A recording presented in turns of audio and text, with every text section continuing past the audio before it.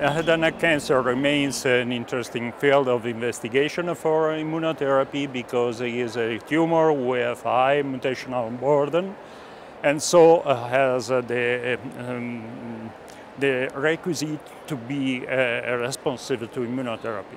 And many papers have been presented this year at the ESMO in Madrid, but in my opinion, two main papers deserve more attention.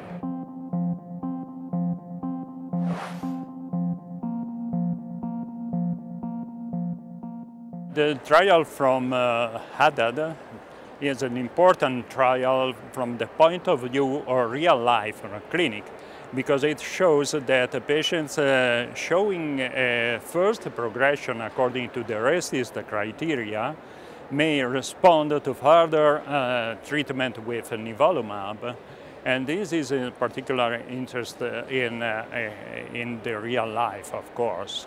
The Checkmate 141 study is a randomized phase 3 trial comparing two treatment arms: immunotherapy with nivolumab given every 2 weeks, or standard chemotherapy with one of selection of 3 drugs. The study met its primary endpoint of improvement of overall survival for nivolumab compared to chemotherapy. What I presented today was a subgroup analysis of this large study, focusing on the patient on the Checkmate 141 study that were treated beyond progression.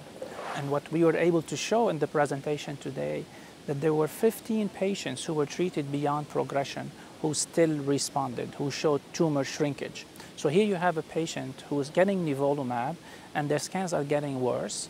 The decision is made to keep the patient on the treatment, and there were 15 patients who still responded on the trial. Of those patients, 3 patients has a response of more than 30% shrinkage in their target lesion. And that was new information that's relevant to our clinical practice, that here we are showing that in select patient population, treatment beyond progression can be considered. The overall survival shown in this cohort of patients was more than 12 months.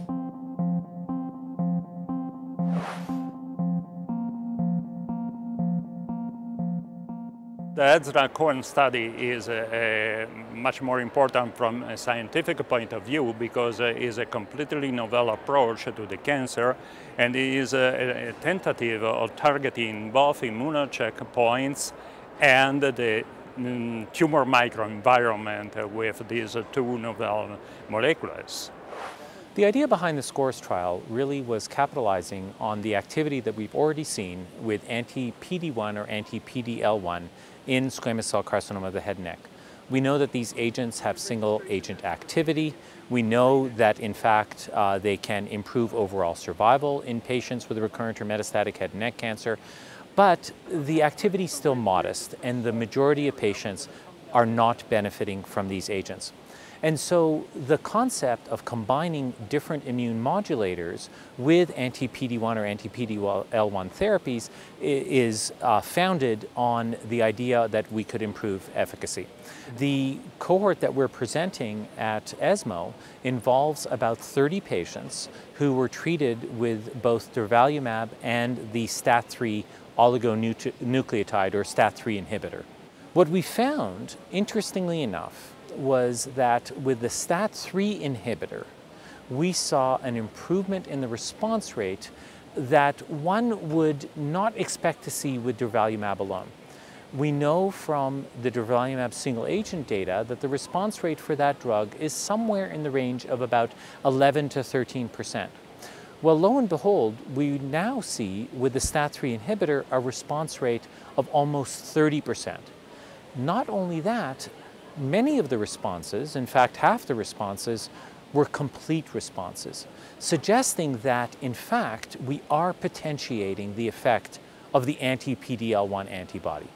The group where we saw the greatest efficacy were patients who had not been exposed to a checkpoint inhibitor, so PD-1, PD-L1 naive, and now were being treated with durvalumab and the STAT3 inhibitor.